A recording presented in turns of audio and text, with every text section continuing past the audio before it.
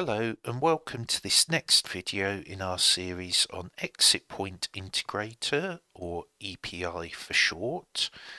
Today we're going to be having a quick look at the steps necessary to set up a user for multi-factor authentication using the Google Authenticator. So to begin with, we are going to go into the EPI menu. And we will look at the sub-menu here for the Google Authenticator. To begin with, we will ensure that our user is set up, ready to use the Authenticator. What you'll see here is I have a profile already set up called EPI Demo. Normally you would not want to show the secret key, as it is similar in many ways to a password that you would not want to share with other users. But for the purposes of this demonstration, you'll see I've gone for a fairly basic key here that I think I can probably get away with sharing with you all. And if I do a 5 to display, you'll see that I have specified which user. I have a description for the user. I have the name that will appear within the Google Authenticator. The secret key is here. I've set it so that after a user has authenticated, they will remain so for 3,600 seconds or 1 hour. Obviously, you can increase or decrease this to suit your own requirements. And if I go in to edit it, let's say that my new policy is that a user has to re-authenticate after half an hour rather than an hour. You'll also see I have the option to overtype the secret key. This can be quite useful if the secret key has been shared accidentally and you need to reset it for a user. The PIN code that is generated is valid for about 30 seconds. So this option on the right hand side of the screen is for if your system is having any problems, perhaps you don't use NTP, or your NTP server is a few minutes out of line with what is expected. You can use this to ensure that your PIN code is kept.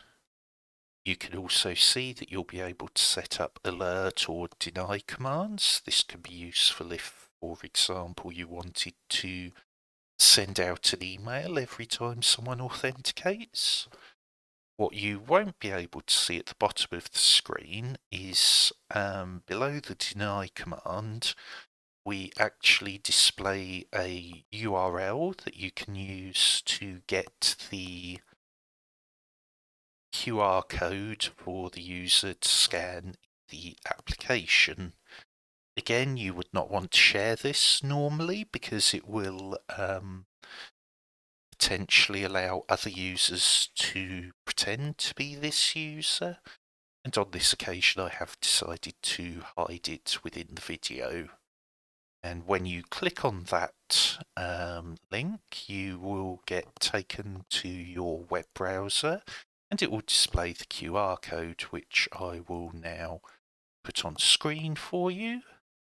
So this is the QR code that I would then need to scan into the Google Authenticator. So let's now demonstrate how you do that.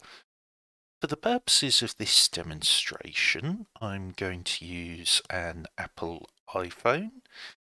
As you might imagine, the application is available through the Google Play Store. However, it's also available on the Apple App Store. So if I just go in and search for Google, and you'll see Google Authenticator coming up in the search results.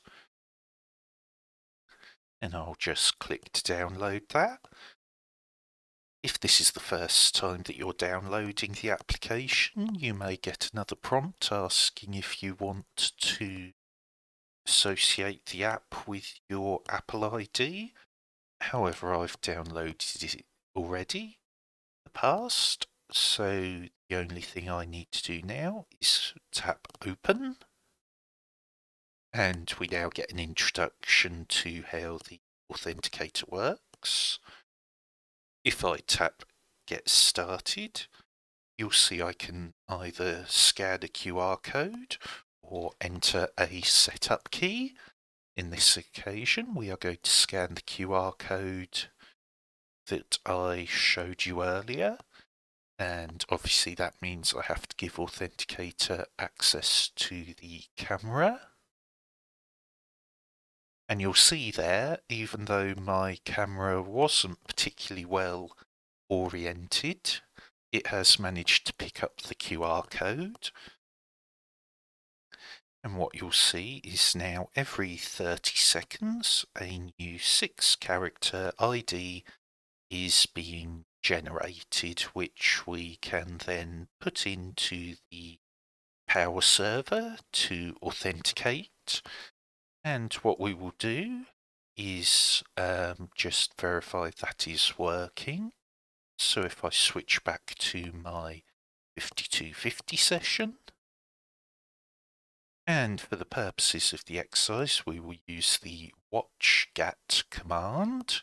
We will, of course, go into these commands in more detail in later videos.